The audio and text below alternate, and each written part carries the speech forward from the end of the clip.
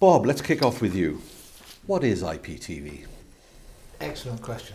Excellent question. And I knew you'd be the best person to answer. Well, because you hear lots of people say, ha, IPTV. I think many people assume that IPTV is television delivered via the web, accessed through the browser in some way, shape or form at home, because that's probably the most common usage of it. IP, of course, is just really, without grossly oversimplifying, a delivery mechanism.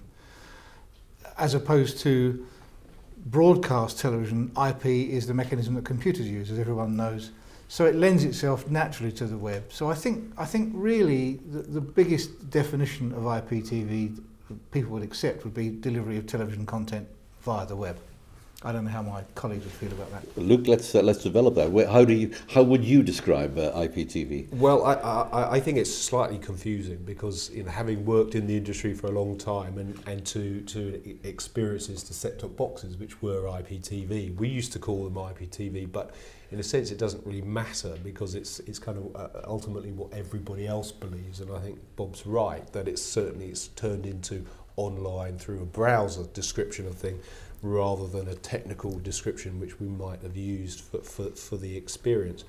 But I think it's also going to morph into a consumer product understanding where IPTV is really content delivered on demand with a back channel and so forth, and a more immersive, reactive experience. Ultimately, I think that's what it's going to. Let's, Mark, ask you the same question, but also, for my own clarity, how does IPTV fit in to DSL-supplied, telco-supplied programming and content? Because they might consider that to be IP as well. It is IP, but... I think that's a very good point, and I think there's been a transition over a number of years. I think initially, when IPTV first launched, certainly on the connected device side where we sit, IPTV almost meant telco TV. I remember at the early shows, certainly that's what it was. It was all about delivering television, video on demand, whatever, to telco customers through the telco network.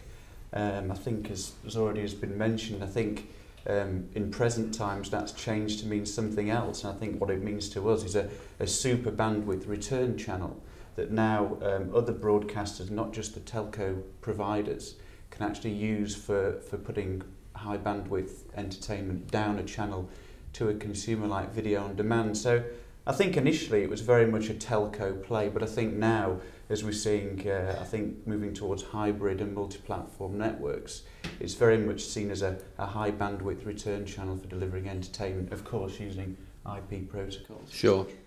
So in that case, it's used by the broadcaster.